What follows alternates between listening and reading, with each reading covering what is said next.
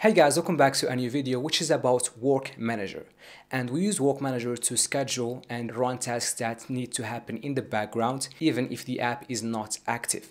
And these tasks can be syncing data, downloading files, uploading files. So these things need to happen in the background, especially if they take a lot of time. So let's say the user clicks on a button to upload a file that is, I don't know, 1 GB to a server. But then the user quits the app. This doesn't mean that the upload process should stop. It should be continued. So we use a work manager for that. And also use a work manager for those periodic tasks that need to happen once and then, like syncing data. So syncing it every 1 hour, for example. This work manager comes from the Underway Jetpack library. And the difference between a work manager and a foreground service is that a foreground service task that happens in the background, just like a work manager task, a foreground service task needs a notification. The user needs to be aware about that task. And it is like playing music. So when you have a music player, you have a notification. The user can go to the next song, can pause it. So this task requires a notification, which is that music notification that we always have in our music players apps. But with a work manager task, the user should not be aware or does not have to be aware about that task. Like syncing data, the user shouldn't know if we are syncing data every hour, for example. The user doesn't care, and the user shouldn't stop this anyway. Data has to be synced. But for a music player, the user can stop playing music if they want to. So a foreground service task actually can be stopped by the user, unlike the work manager task that shouldn't be stopped or doesn't have to be stopped by the user. So these are the two use cases for a work manager and for a foreground service. Now we'll be actually seeing work manager, in which we'll create an example which is syncing data every 1 hour using a work manager and also with Dagger Health. So we'll see how to inject dependencies to our work manager. And let's get started. Alright, here I'm in Underway Studio and I have already prepared some stuff. Let's first see what libraries or dependencies we need. We need Dagger Health dependencies normally, and then we need this libs. Okay, this is it actually. So right now I'm using a version catalog, but if you don't, this is the library that you need, which is the work runtime Kotlin version that also uses coroutines. And then we have the health work library, which is what we use to actually inject dependencies to our work manager along with this one. So you need these 3 libraries and then the Dagger Health libraries as well. So you also need these 2 plugins in here, and then that's the same here. Also, let's just go to our libs.version or versions. Here we have the Dagger Health plugin, Dagger Health libraries. We have the work manager stuff, as you can see, some versions of them. So I will actually leave this code in the description. You can get these libraries from there if you want to. And I have prepared some classes. The first thing I have here is a repository, and it is just simulating syncing data to an API. So we call it, we assume we need application, even though we don't use it. We delay for 3 seconds, which is like we are now uploading the data or syncing it, and then after all, we print that the data is synced. This is all that we have in our repository. We have an application class, which is just a health Android app. Nothing is special. This actually we already have it here in our manifest. I want to register it, and then here I have a module in which I just provide my repository. So it's really simple, nothing is special. It returns my data sync repository and I pass application to it, and my activity in which I have nothing.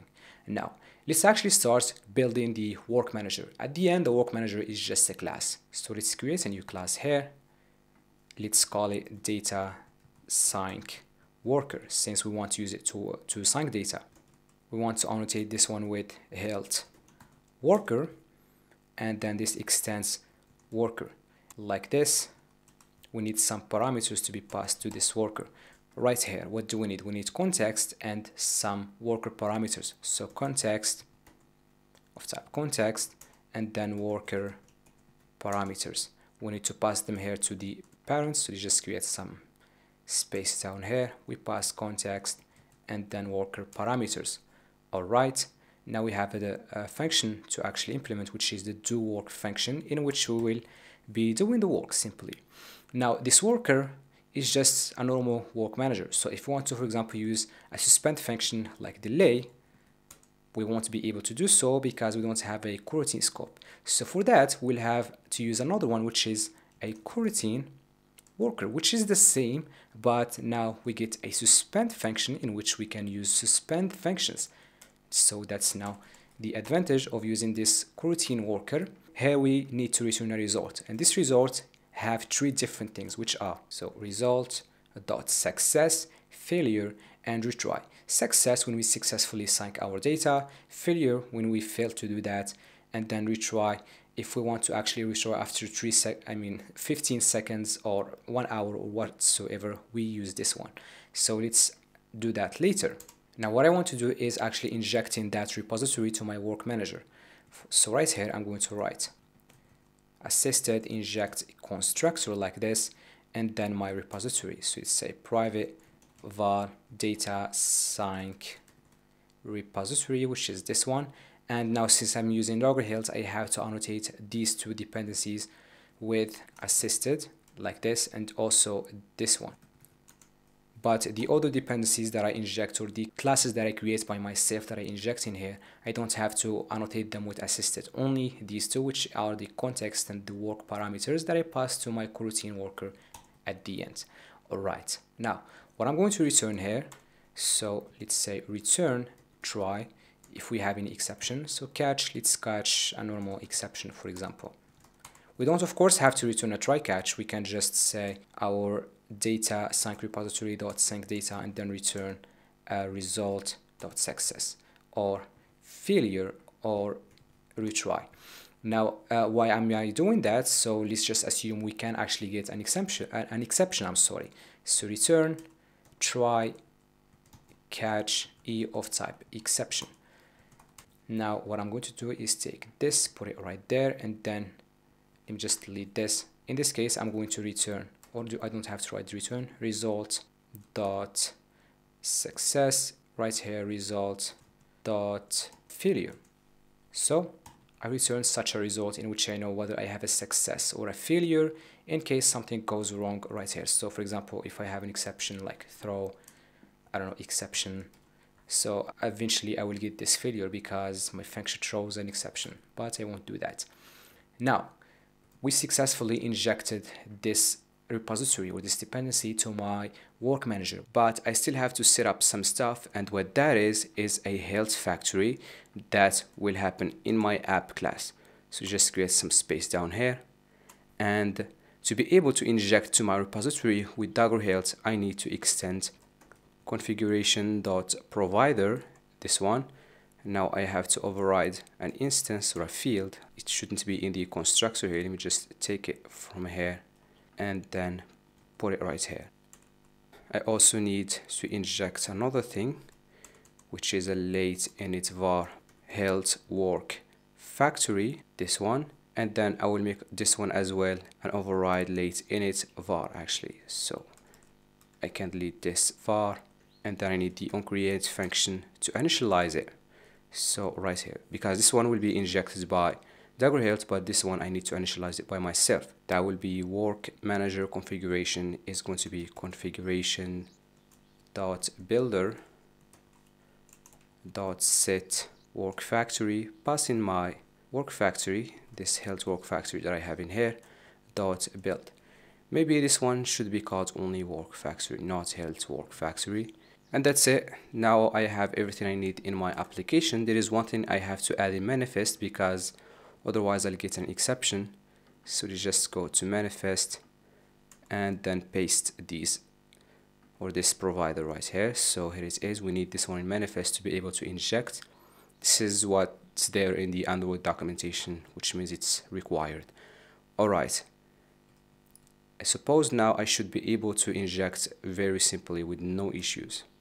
Now that my work manager is well set up, so let's check it out. Data sync worker, as you can see, I did inject this data sync repository away, and the work will happen inside this do work function in a return a result, which is either a success or a failure based on my function. Now I need to make a work request, and we have two types of requests, which are a one-time request, so a one-time task that will happen and finish, and that's it, except if we want to retry every 50 seconds in case we fail. Or we have a periodic work request, which is a request that will happen every 13 minutes or 1 hour, so it happens frequently. Now let's start with the first one, which is a one-time request, and let's actually do that in a separate function. We just delete this. So let's call it private fun init work manager or something like so, or just worker. And now I need to create my request. Val work request is going to be, in this case, a one-time work request builder. And then I need to pass my data sync worker right here. So let me just bring this to a new line. And now I need to define some configurations, like if I just want to build directly, then I can do that, but I have some stuff that I can do as well. So for example, I can set a back off criteria right here, and then I can pass back off policy. That can be back off policy dot linear or dot exponential. Let's go for linear, and then we'll see both of them. And then duration, that can be duration dot of seconds, and then let's say 15 seconds. And this requires STK26 or above, so you need to either check for the STK version if you want to just annotate the activity with that. So it depends on what you want. You can make a check before you call this exact function or so. Anyway, what this is that in case we returned a retry from my worker, what is that? So right here I returned a retry, so I want to retry if I fail. What will happen is that I will retry every 15 seconds. So I'll do my work, I fail, after 15 seconds I will try again, I fail again, after 15 seconds I will try again, and so on until I successfully do the work, and then that's it. Okay, if I have here exponential, this means I will do the work, I will fail, after 15 seconds I will try. If I fail again, I won't try after 15 seconds, I will try after 30 seconds, so I will double the time. If I fail again, I will try after 1 minute, so I will double the time. If I fail again, after maybe 2 minutes, so every time I just double the time. We can go for both of these if we want to, so let's just try this one, and then we want to enqueue our request. With that, we need a work manager dot get instance, passing the context, and then dot enqueue, passing my work request. And of course I can enqueue more than one request, but that's again in the complex side. As you can see here, this one takes requests. And yeah, anyway, now our request is set up with our data sync worker with this set back of criteria. We do have some other stuff like set initial delay, like if we want to delay our request for 10 seconds before it starts, but 10 seconds like this. Let's just take this and put it right here. So let's say we want to start after 10 seconds, we can do this. If we want to initially delay our request, if we want to do that, I think the minimum retry time we can have in here is 15 seconds, but now let's just call our init worker. And now of course in our repository we do print something. So let's just run the app. If we have any exceptions or anything, we'll fix that. If not, then we will be able to sync the data. And let's keep a lock on the logcat right here. Alright, the app didn't crash and data is synced with a success. Now let's try throw in an exception, not this, but throw exception. So to see if we actually retry after every 15 seconds. So now we won't actually return a success, but instead a failure or a retry to retry. Alright, let's wait. Okay, so as you can see, we return a retry. Let's wait for 15 seconds. And after 15 seconds, we retry again, which is exactly what we want. So our backup policy is working just great. Now we can delete this exception that we throw right here. And let's see the second, actually before seeing the periodic work request, let's see something else we can actually pass in here, which is some constraints that we can define before actually making our request. So var constraints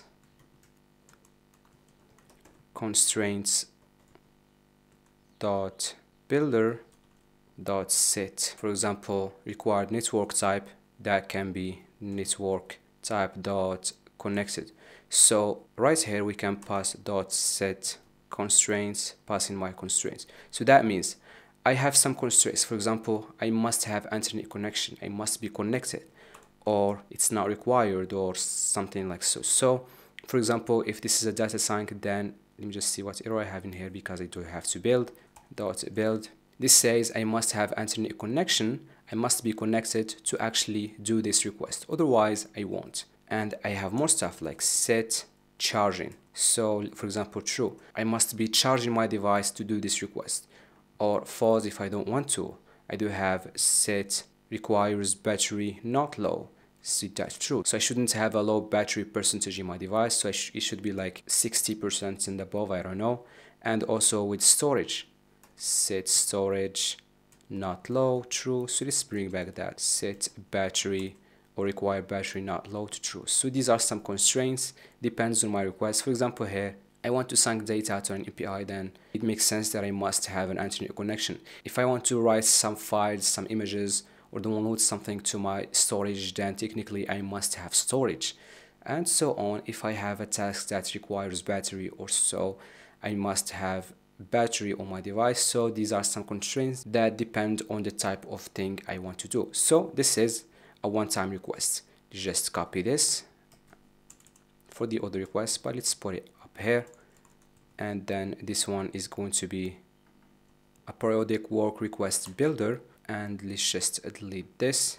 Of course, we have some stuff to define for this one, and let's just copy this periodic and then init periodic worker, and let's call that.